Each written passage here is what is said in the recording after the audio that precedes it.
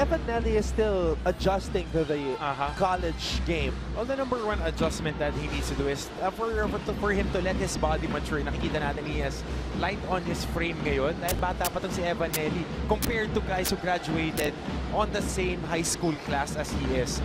Once his body matures and it catches up with his ability and basketball awareness, basketball IQ, he would be a very, very scary kid. 75-55, San Beda hinahanap ang kanilang ikasampung panalo dito sa season 94 ng NCAA. Kuntapay, Eugene with a basket. Specialty of the house, Eugene Toba, cleaning the glass and getting a putback, soft hands. Doon siya nagiging effective pag di na niya binababa yung bola. Sinasawsaw pa kasi. And Serrano, bothered by the presence of Eugene. And Christian Bunyag nagbabalik sa ating laban. 11 seconds on the shot. Yung mintis si Dami Kuntapay. Look at this. Hindi na niya binaba. Catching it on his chest, Anton, and just going up strong. Pelayo on the drive.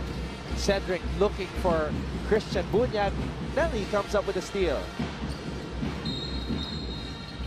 At may foul na tinawag dito as Eugene was running. Foul number 13. Experience yung tawag doon. JP Nieles. Hinawakan niya yung arm swing. Inito pa Eugene.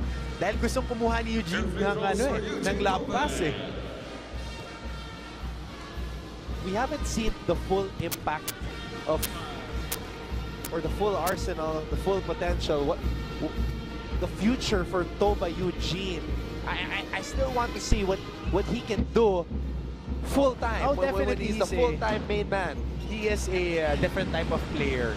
From Donald Tangqua, from Sue Daniel, from Sam Ekwe. This guy is a rim protector. He can jump out of the gym. Not saying that Sudan wasn't a rim protector, Sam wasn't a rim protector. But this guy, nakikita mo eh, yung bounce niya, parang backline defender talaga. That's the specialty of the house para dito kay Toba Eugene.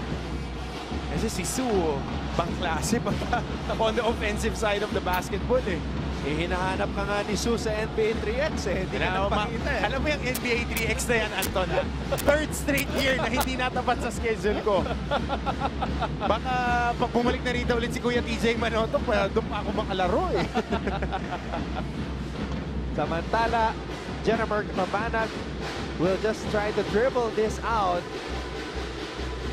San Beda University will take win number 10.